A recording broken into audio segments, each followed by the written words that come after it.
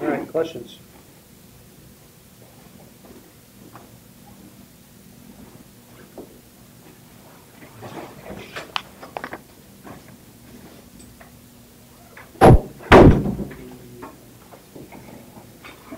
I graded about a little less than 10 exams an hour, which is, what, I'm only spending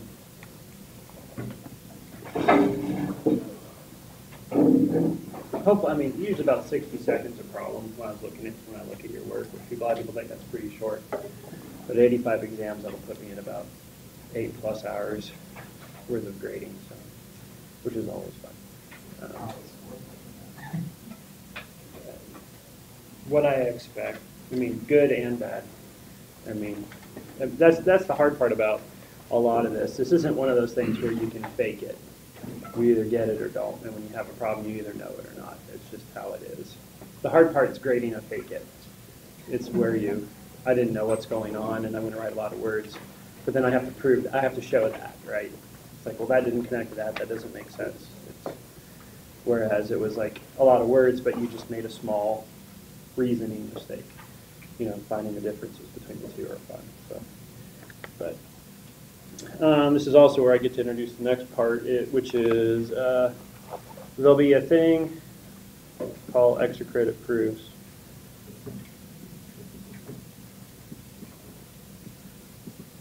Okay, starting before the next exam, what I'm going to do is I'll block out a certain amount of proofs that I consider fundamental for the course. And what you can do is at any time during the semester in blocks, like, for a few of them it'll be before the next exam, and then before the third exam, and before the fourth exam. It'll be done in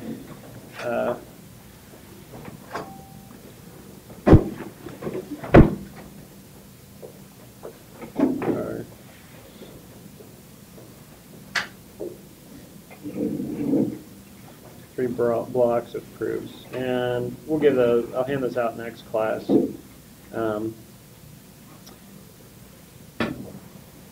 Block 1 is we'll do, and I'll explain this for exam 2. 2 is going to be due before exam 3, and then block 3 is going to be due before exam 4. And what do I mean by due?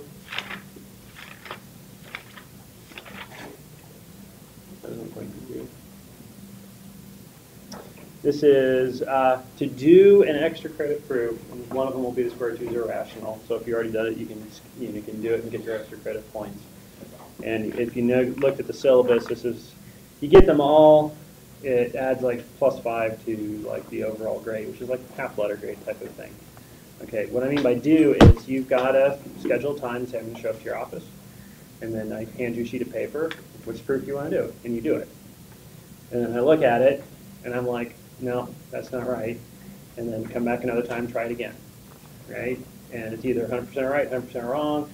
You do it right there. If it's wrong, I'll explain why it's wrong, explain what you're doing wrong, and then you leave and you think about it for a while, and you come back and you give it another shot.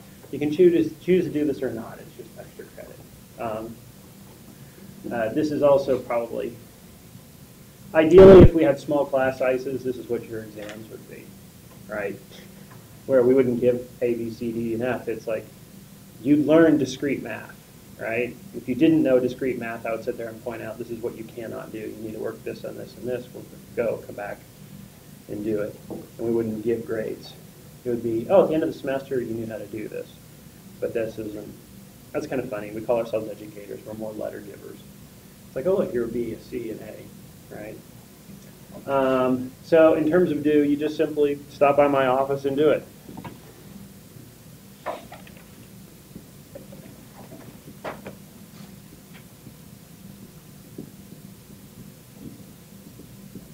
I'm here every day, so free times are basically, we have an hour after class between this one and the next one, and then on my Monday, Wednesday, Fridays, after 11:30, I'll be working on computers every now and then. I mean, that's my other part of my job, but we can always fit in things like this.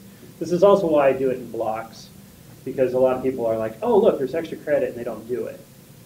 And then week of finals, I want to do it. Right? Here, I want to do all of them. And it's just like, yeah, that's just not humanly possible for me to do that. And so it has to be scheduled out over time. And so if you pass that point, and like at the end of the semester, well, I really needed to do it, the answer is, sorry, you could have done it. Right? So there's a little bit of emphasis on you. Yep? When you say like 1 and 2 before exam 2, sometime before exam 2. But it doesn't have to be like for block 3, it doesn't have to be after exam 3? No, just before. You can do them all tomorrow. I mean, well, I want to give you what they are. Yeah, but some of them you're probably going to have to do after exam 3 because the proofs are not going to be here at the beginning. There'll be proofs of number theory, like what's the fundamental theorem of, prove the fundamental theorem of arithmetic, which is going to require induction and other tools that we won't learn until later. And most of these a portion of these will be on exams anyways, so if you study for them, and it's like, hey, look, I'm just going to verify that I know how to do this. And these are also graded a little bit more detailed, because I'm going to ask you questions. Oh, like I memorized this. What about that? What does that mean? Do you understand that? Answers, I don't know. All right, that doesn't count. I want you to know what these are. So that's what these are going to be. So, all right.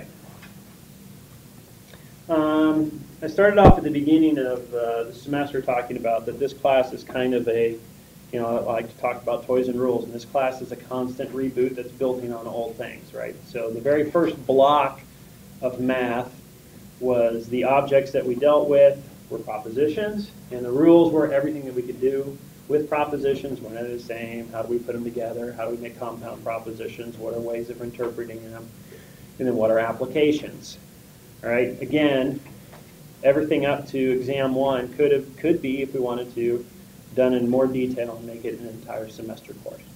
All right, but that's that. Now that we have it as a tool, we're going to say, okay, this is an ability that we all have. We all understand that form of math, just like we all understand calculus and algebra and trig in terms of applications.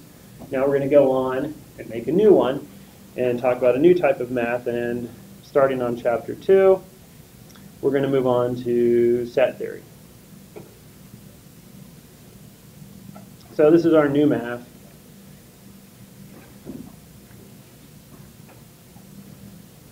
Right, the idea, it's new maths. So really what I mean by new math is we are talking about new objects with new rules. Remember, I might as well say toys. New toys and new rules. And now the toys and rules that we're going to be building up are going to be using logic, especially when we do something as seemingly straightforward as set theory. And we're going to take it, so today we're going to talk about the objects themselves. What are we going to be studying? And then we'll do a little bit of operations on them. But unlike logic, we introduced our objects, propositions, and we had to wait a while till we could talk about comparisons. What does it mean to be logically equivalent? With sets, the way that they're designed, we can talk about the objects and immediately talk about comparisons before we have to go on to how do they interact with one another in terms of combinations of old sets into new sets and other properties of it. So today we're going to actually define what's our objects, how do we compare our objects, how do we represent our objects, and then eventually we'll get into operations and applications of them. All right. Like everything in math, this idea of new is kind of arbitrary because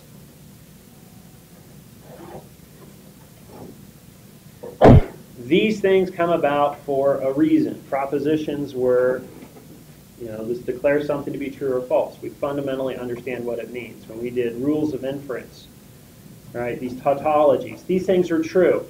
Why? Well, not only can I show it and model it and make these little true-false tables and everything else and do this work, I knew it because they had applications. They came into being to model things.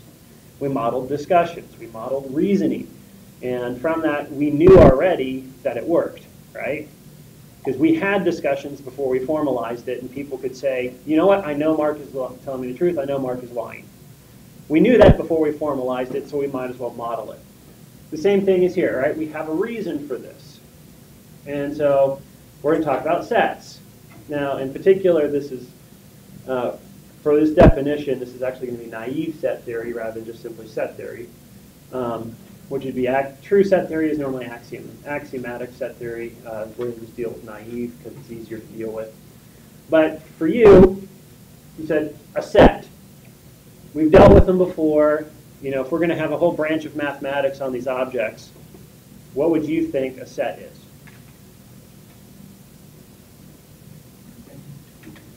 We have grouping, we have collection, we have a wording of a bunch of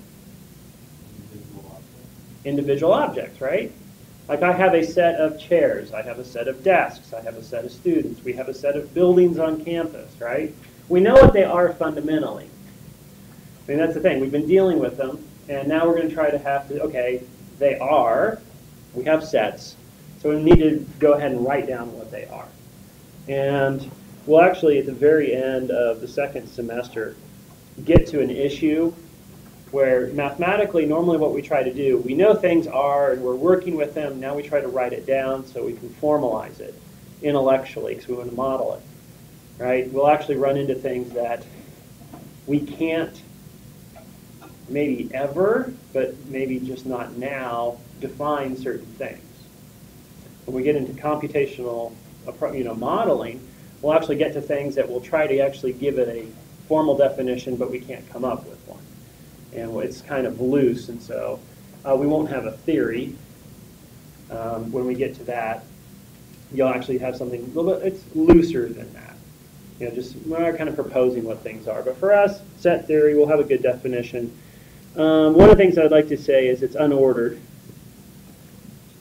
Because normally we talk about a set of buildings on campus. Do you think the order that I name the buildings are really matters? No, if I say there's a set of chairs in this room, is there an order to this? Well, I could put an order on the chairs, but when I talk about the word set, I could stack them all in a corner and I really wouldn't care. If I put them all at desks, I really wouldn't care. It's just a bunch of chairs. And so this is an unordered collection of objects. Normally the objects have a better name, and they're called elements.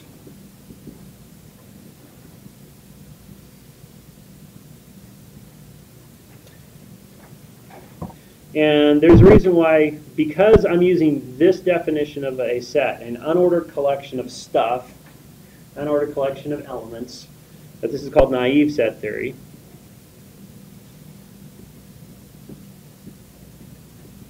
Because this definition of an unordered collection of objects can actually lead to impossibilities.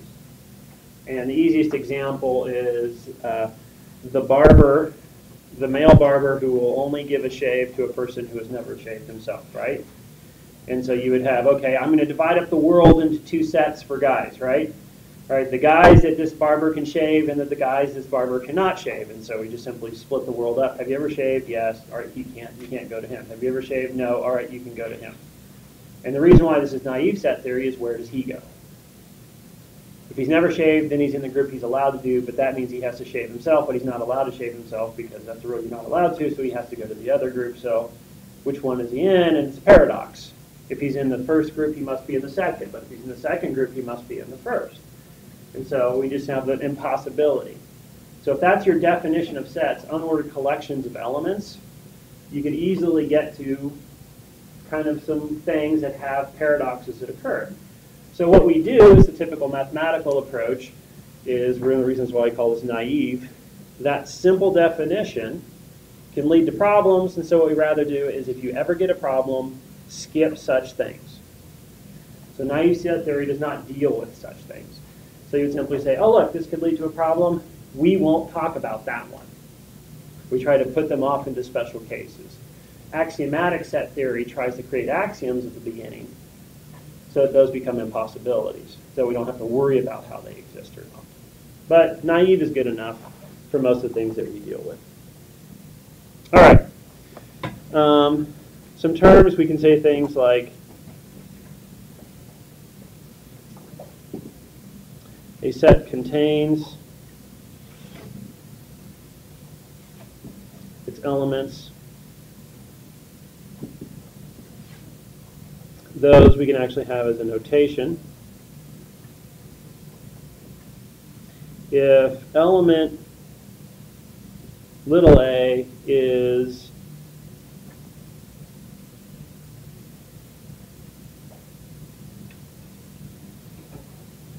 in set, say capital A, this is typically what we do. We use lowercase for elements, uppercase for sets. We use the following notation.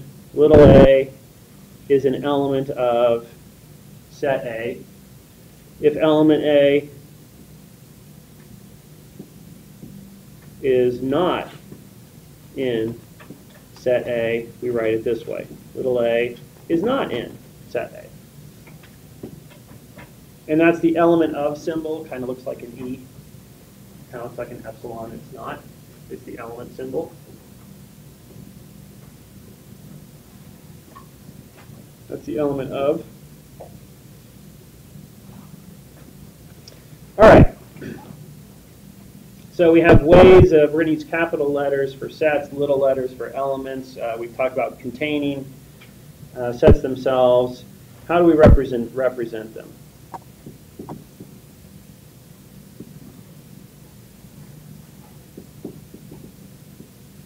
All right, so our new form of math, sets themselves are the toys. That's what we're going to play with. And so we have some terms for them. We have a little bit of notation for them. But if I'm going to be working with sets, I'm going to need to be able to represent them. The first one is called a roster or list. It's pretty easy. The idea of representing a set with a roster or a list is to simply say, okay, here's set A. It's made up of a square, a triangle, a happy face, the number 1, 3 plus 2i, the complex number, and then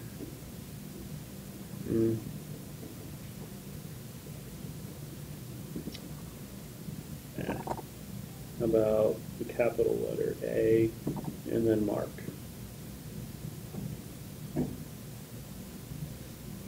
What can be in sets? Stuff, right? Anything you want. Okay, what can you put in a set? You could put in objects that are geometric. You could put in numbers. You could put in people. You could put in sets, right? This could here be actually, the kind of self-recursive problem. What's in A, right? Maybe it's a different set of a particular type. You can really put whatever you want in here. Sometimes it'll look funny. Say, what am I going to do? Well, I'm going to put the set of the numbers 1, 2, and 3, and then I'm going to put in the number 2, and then I'm going to put the set of -1, -2, and -3. My 3's keep looking like. Okay, if I would look at this, I actually have 1, 2, 3 objects in there, right? 2 of my objects happen to be sets. One of the objects happens to be a number. Curly bracket just represents, everything in here is going to represent a list of stuff. What can I put in there? Anything you want. The book will take advantage of that and make you look at really weird by making sets of sets of sets of sets. Have like all these nested parentheses, and then you've got to figure out, okay, who's on the inside, who's an element, who's not. Right, but in the end, it really doesn't matter what we put in it. When we do roster methods, a lot of times we'll have, say, set S is made up of, say, 1, 2, 3, ellipsis, 10. Right? If you don't want to write all of the elements, you can use the ellipsis to say, do you catch the pattern? I'm going to have 10 objects here. I'm just not going to write all 10. Please be careful. I've had students who say, I see 5 elements, and one of the elements is ... And it's like, no, I meant ellipsis, right? Because it is a symbol, right? You know, and that's strictly speaking, you could read that literally, and then the person would be right. And then it's like, darn. But if we look at that, the idea is, do you see the pattern? And you could put an end to it.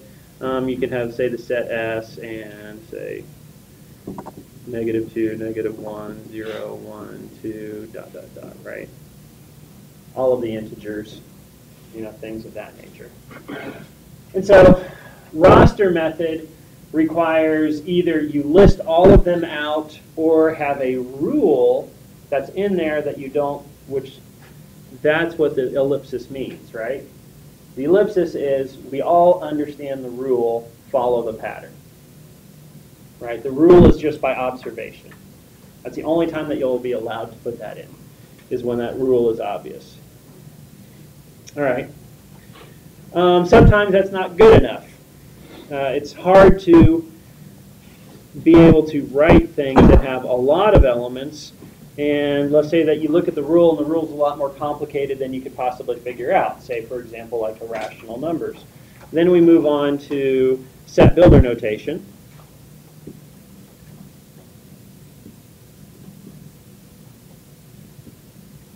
Set builder notation is set S is made up of, okay, we write the beginning of the set symbol. But now what I write now is a object variable, a bar, which means such that,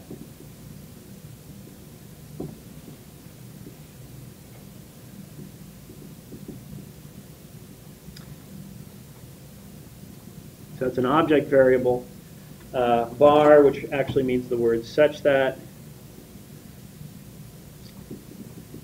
And on this side is a propositional function.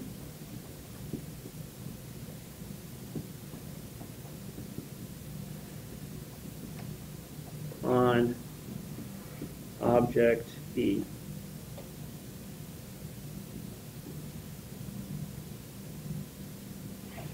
What do I mean? All right, say, for example, let's say set S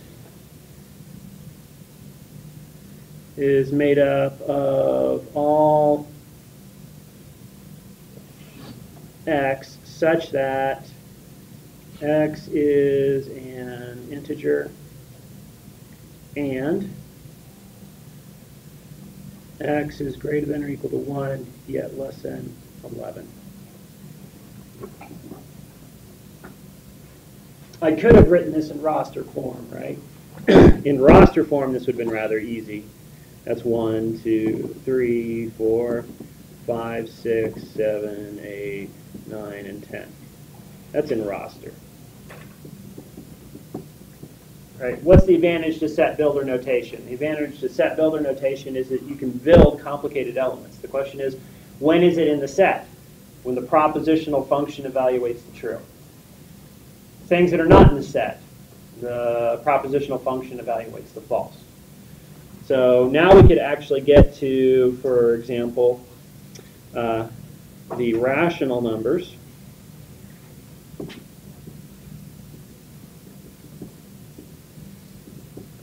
They are going to be, say, they're usually represented as a double bar Q.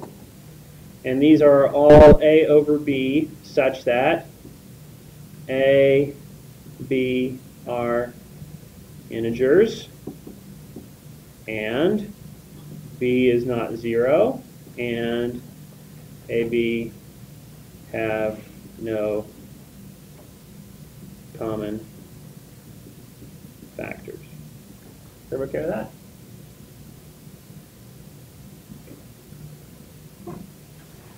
So everything that we wrote before, you know, that was just simply a propositional function.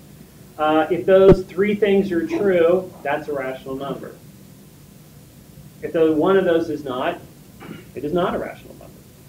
And so now I could actually have the set. The hard thing is, like, could you imagine trying to write the rational numbers as a list? Okay. Okay. Actually, we will get to a thing that we will actually show that you can. And there is a pattern to it. The hard part is finding such a thing.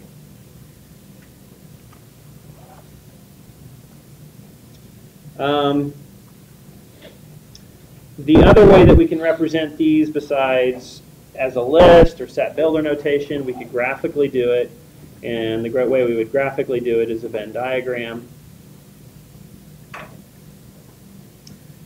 All right, for the Venn diagram, we have a big square.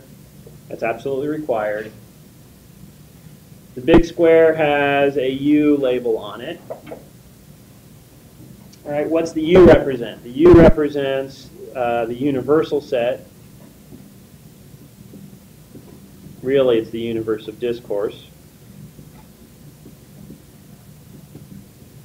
Think of set builder notation. What are all the possible things that could go into your propositional function? That's your universe of discourse, right? It's every element that we're going to be possibly checking. So we have to write a square. I've had a lot of students that keep forgetting to put the big giant rectangle. The big giant rectangle is the universe of discourse. That's who we're talking about. We have to have it. And then you would then write circles. Didn't mean to do that. So a circle is a set. Normally you'll label it like with a capital. You can put the label right beside it. Other times, instead of putting the label right beside it, you might break a small part of your circle and then put the label at that edge. Right? Put an S right through there, and the idea is that the line goes through it. If you want to break it that way, it's your choice. I tend to put it on the outside. And elements are simply dots. And so, and again, say that's a lowercase, and let's make that one here, that S, okay, capital A. So capital labels, little case for the elements. And then really, if you look at it, it's a visual roster method, right? You just put dots for your elements in a circle that contains all of the elements. And now what's nice about the Venn diagrams is that you can see things where the propositional function has evaluated the true, the elements on the inside, and you also see the elements on the outside for the entire universe of discourse.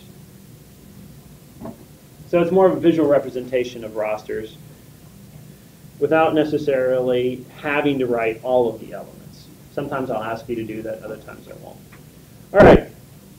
So we can write sets, we can write elements, we can do sets in a list, we can do sets as set builder notation, we can do sets in a Venn diagram. Now that we have the basic ways of representing them, there are some fundamental ones we should know.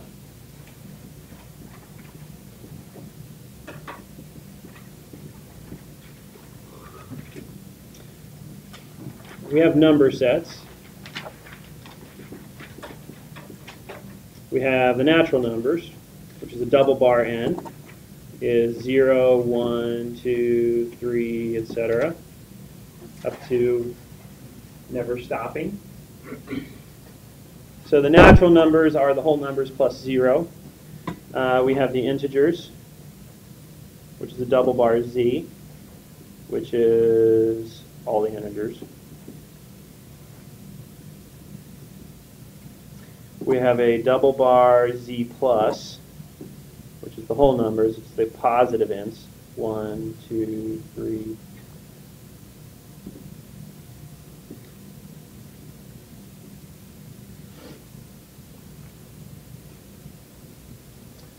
So we have natural numbers, we have the integers, we have the positive integers. We already have our rationals, which are going to be set builder notation. These are all a over b such that a, b, might as well write it this way. A is a integer, and b is a integer, and b is not 0, and I'll just say no, and everybody knows what that means. No common factors.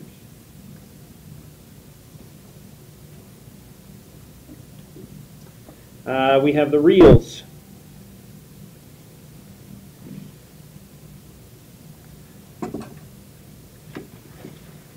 Real numbers. Writing those in any particular form, if I say, okay, could I write this, in some particular way and give a rule for it, and you kind of scratch your head and say, can I think of a, it's like we kind of all know what real numbers are. If you actually want to give it a descriptor of some sort, you could say an R is representative of all x, such that x has a decimal form. If you use the words has a decimal form, you can actually split off the the rationals and the irrationals across the decimals. The rationals are the decimals that terminate or repeat. The irrationals are the decimals that don't do that, which means that they would not terminate and they would not repeat. And so that allows us to sometimes have a natural way of splitting the concept of reals, and this is kind of important. So we could go over here to say, we could have the rationals means decimal terminates or repeats. Now, if we would look at that, and the irrational is not rational. What is not terminate or repeat? Let's use De Morgan's law. It would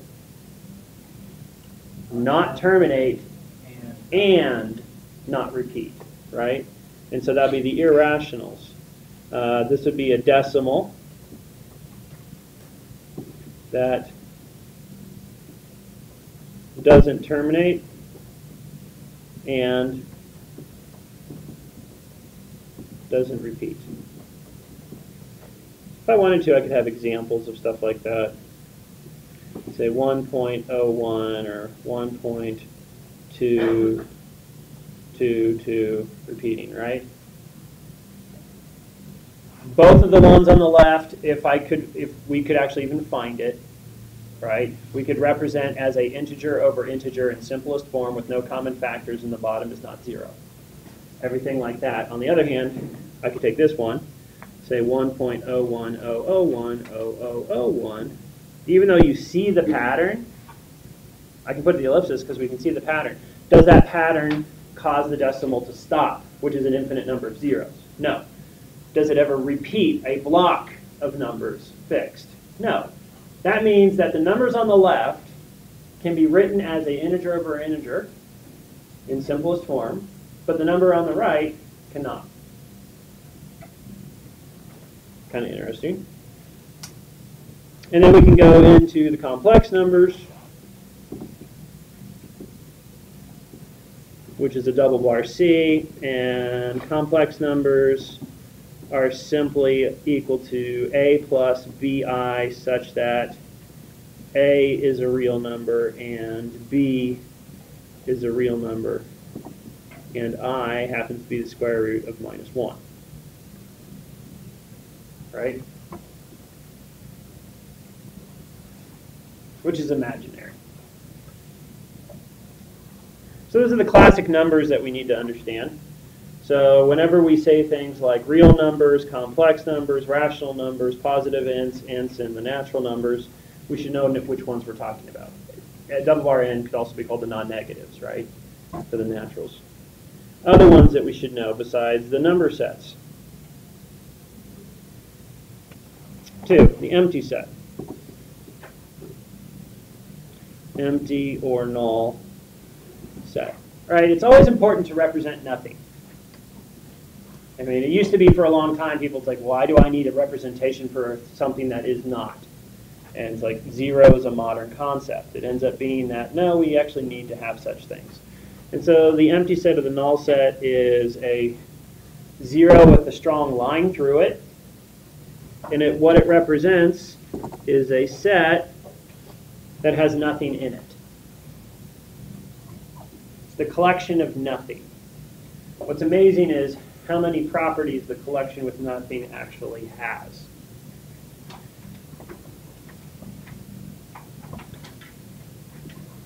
I shouldn't be saying it's that surprising, because like the number 0, the number 0 under arithmetic is the additive identity, but it's the multiplicative dominator. right? You have all these things that, and it's like, when can it be used, when can it not be used? And that same thing is with the empty set.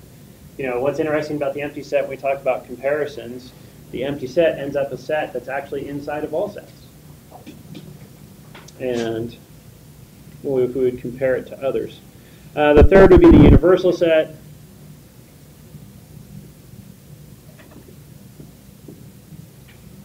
U, which is really, this is actually the universe of discourse. It's like, what objects are you considering to be being in your set? It's the universe of discourse. All possible elements of interest. Obviously, there's lots of universes of discourse, so there's lots of universal sets. There's not one universal set. It's like, what elements are you talking about? Are you talking about numbers? Then the universal set is all possible numbers. Are you talking about students? Then the universal set is all students, right? They aren't the same ideas, possible ideas of collections. The fourth thing would be singleton sets. Singleton sets, S, are simply sets that have one element.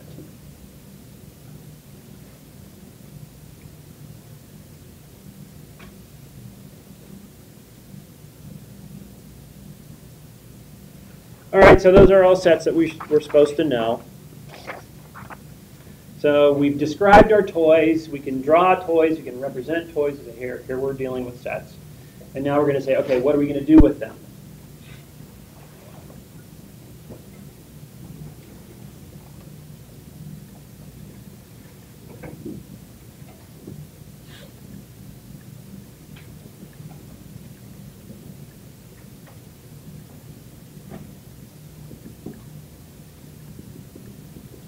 What are the operations?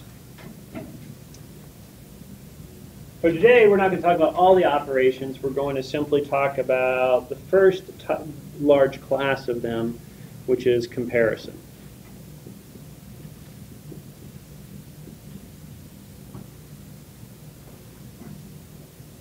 And actually, I ought to put plural, because we're going to talk about 4 types of comparisons. We had logical equivalencies, we had 1, right? These are logically equivalent.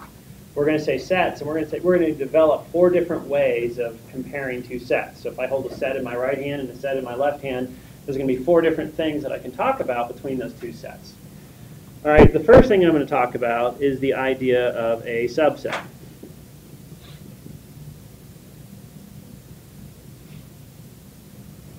All right, since sets are collections of elements, probably the most natural concept of a subset would be represented as a Venn diagram. And I would sit there and I would look at, say, here's my universe of discourse. Here is my set.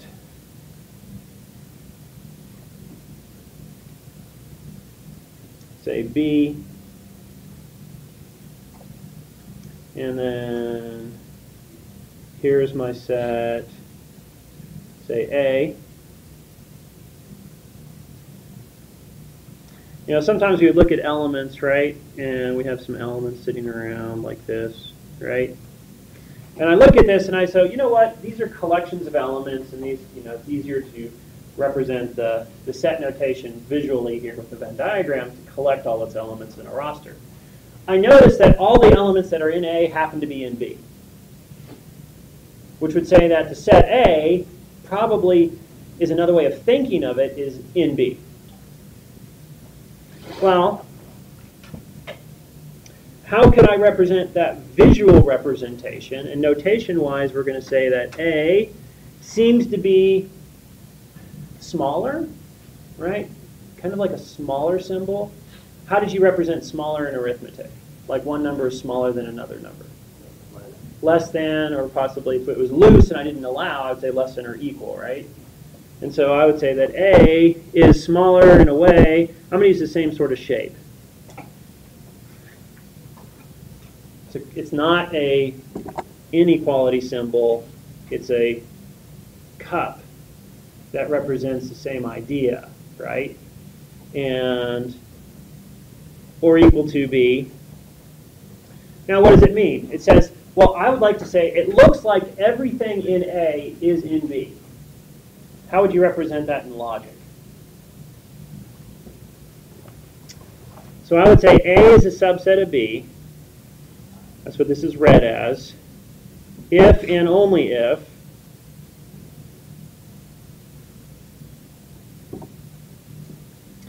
all elements, for all elements that I see, if that element is inside of A, then that element has to be inside of B. Everything in A is in B. Is that true? All A's are B's. That's what I just said. All A elements are B elements, which means that if it's in A, then it's in B. Is everybody okay with that being a definition? Seems to make sense? If and only if? Both places? No. This symbol, A is going to be called a subset if and only if that entire thing is true. That's what we're saying. I shall call to set A a subset of B only when all A elements are B elements. And what if somebody says, well, I just noticed that all A elements are B elements? Then call A a subset of B. That's what we mean by if and only if.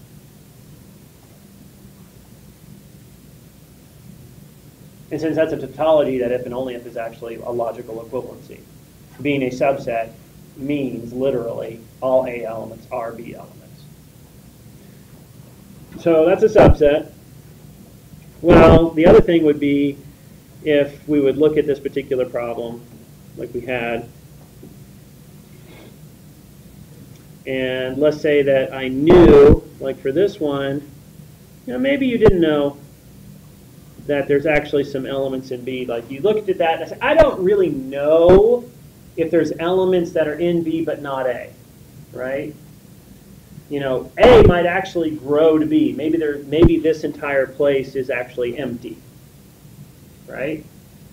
And so we say, maybe that entire thing's actually empty, or not. Well, we would just simply say it's a subset. But on the other hand, if you know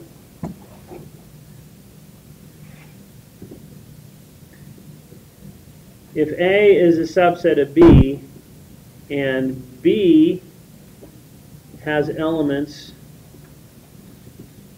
A doesn't have, then we say that this is a proper subset.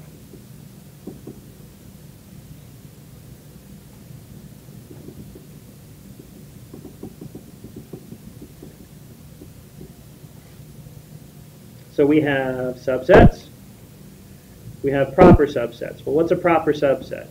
A is a proper subset of B. What does that mean? That means that, okay, for all elements,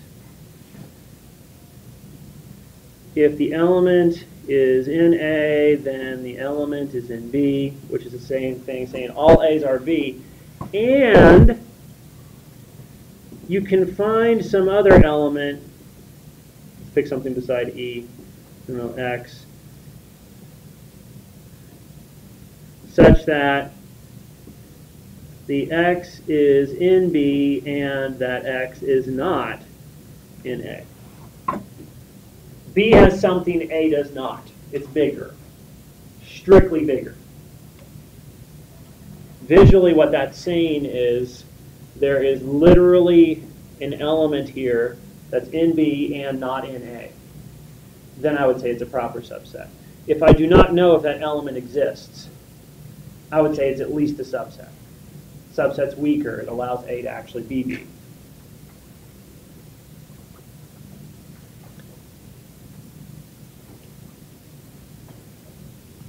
All right, so we have subset. We have proper subset. A third type of thing would be equal. What do you think it means for A to be equal to B? Same amount. Everything in A is in B, everything in B is in A. Right? It's the actual same quote-unquote set. What does that look like? Logically, that would say for all elements, if it's in A, then it's in B. But if it's in B, it's in A by conditional. Here's a kind of a fun, you'd also could note, what's another way of writing a biconditional? Left implies right, and right implies left. But that would be subset notation. That says that A equals B means that A is a subset of B, and B is a subset of A. So if you want to use subset notation, we could write it that way. Because the biconditional says A implies B means A is a subset. B implies A means B is a subset. So if you would show both those subsets, you've actually showed equality.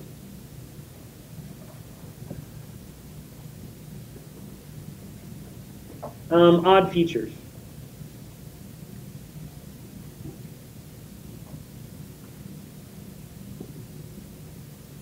Interesting things. 1, the empty set is a subset of any set. The empty set is a subset of all possible sets. Why do you think that's true? What's the logical interpretation of subset? For all elements, the element has to be in the left implies that the element must be in the right. And this has to evaluate the true. Is the element in the empty set? What's in the empty set? Nothing.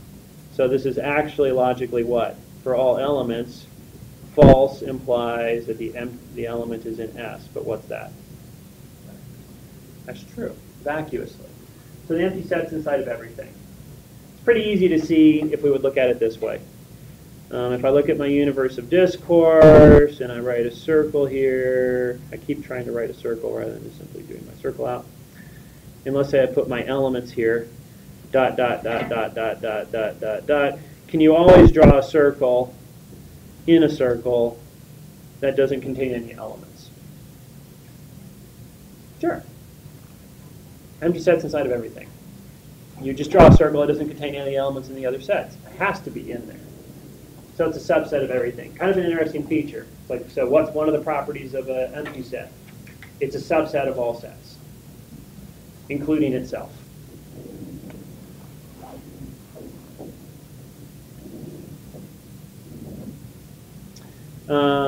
A set is a subset of itself.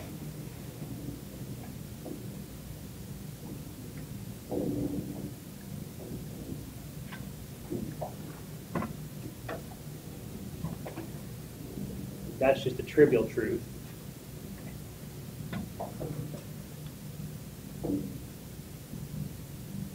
Another one that's kind of awkward here is this. 1, 1, 2, 3, 4, 4, 4. And compare this to 1, 2, 2, 2, 3, 3, 4, 4. Now look at those two and look at the definition of equality. The definition of equality says if an element is in A, then it must be in B. If an element is in B, then it must be in A. Is the number 1 in the left? Does that imply that the number 1 is in the right? Yes. Is the number 1 in the left and the right? Yes. Is the number 2 in the left and the right? Yes. Is the number 3 in the left and the right? They're equal.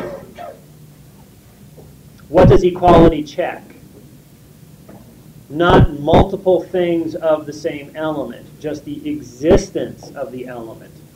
Equality checks distinctness, right? It simply says, is there a 1? Well, I have 2 of them. Is there a 1? That's what I asked. Is 1 in the set? I don't care if you have 100 or you have 1 of them.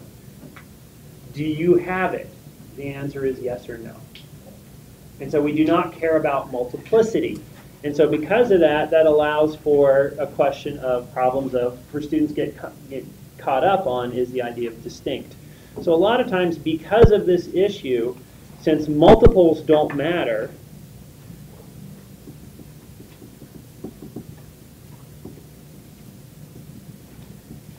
on equality, so usually we will stay with distinct elements.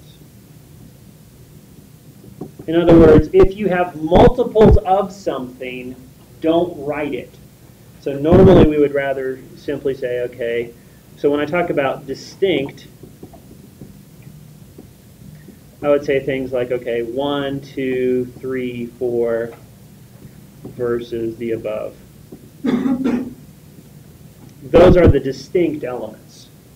So most of the time when we write sets, we're going to write elements as they are in a distinct way rather than a non-distinct way.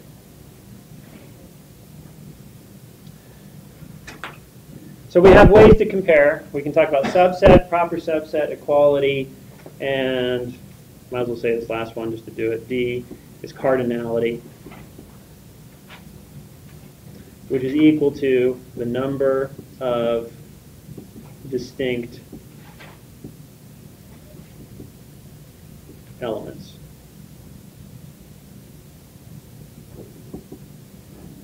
Count the distinct elements, we'll call that the cardinality. So the cardinality of 1, 2, and 3 with a 5 is 4, right? I see 4 distinct elements. In cardinality, we write it as a absolute value symbol, but it's actually a bar symbol. It says, how many distinct elements do you see? So distinctness matters to us. So we have 4 ways to compare. Cardinalities, subset, proper subset, equality. And next time we'll do operations. All right. For attendance, next class, 2.1, number 13.